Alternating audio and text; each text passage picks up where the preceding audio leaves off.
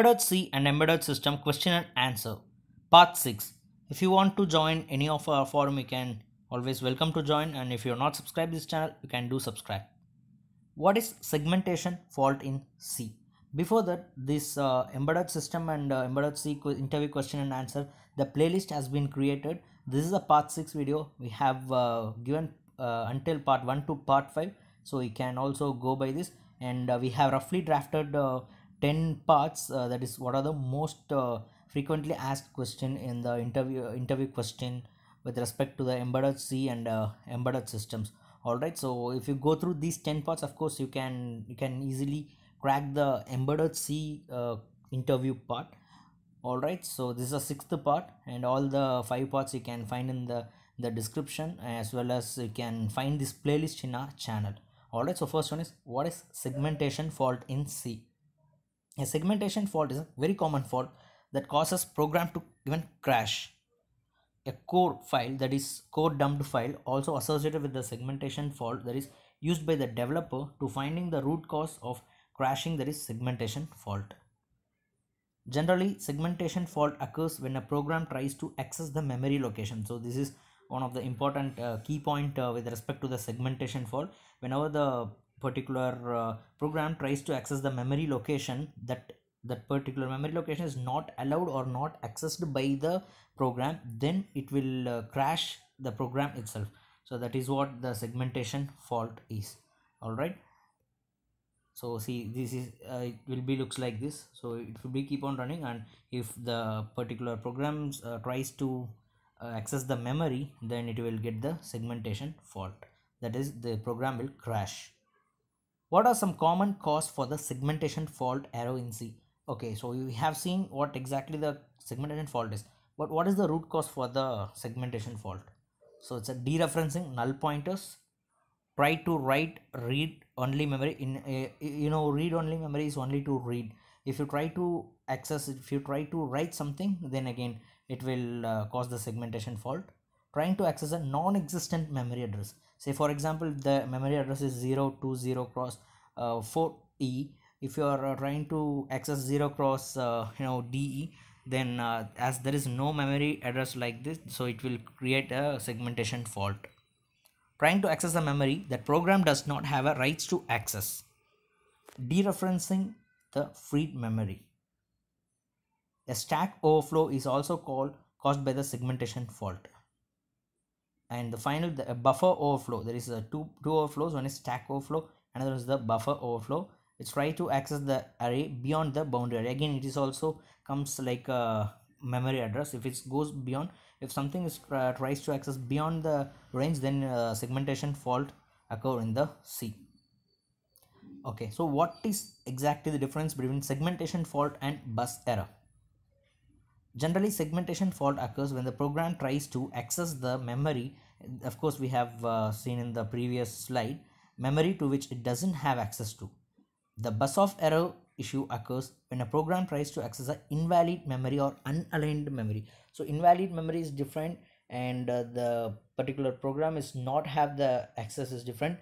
And here also we have meant it's a boundary. It's going out of the boundary. It's going out of boundary is not like invalid memory. So invalid memory is something is not at all valid with respect to the particular program, or unaligned, so it's not aligned. The bus error comes rarely as compared to the segmentation fault. So segmentation is also a common error that have been given in the first slide, but bus error is a rare one. What is stack overflow error in C? This error may occur if the program tries to access the memory beyond its available maximum limit. Again, it's more or less same, right? It's like we have seen the previous one, segmentation fault, bus error. So it's more or less same, but the minute difference you can find. See, this is the program tries to access the memory beyond its available maximum. It is memory beyond the particular program maximum limit. All right, so this one, the segmentation is something, it's accessing the, say for example, if this is a left hand side, it's a program, right hand side is another program. This left hand side program is trying to access this right hand side program beyond its memory, then you can get the segmentation fault. If there is some invalid memory, if you try, then you'll get the bus error. Stack flow is nothing but if the program tries to access the memory beyond its, say for example this program, that is the left side program, has only some say for example 10 MB is the maximum limit, but it want to access particular variable or the particular location of the array or whatever it is.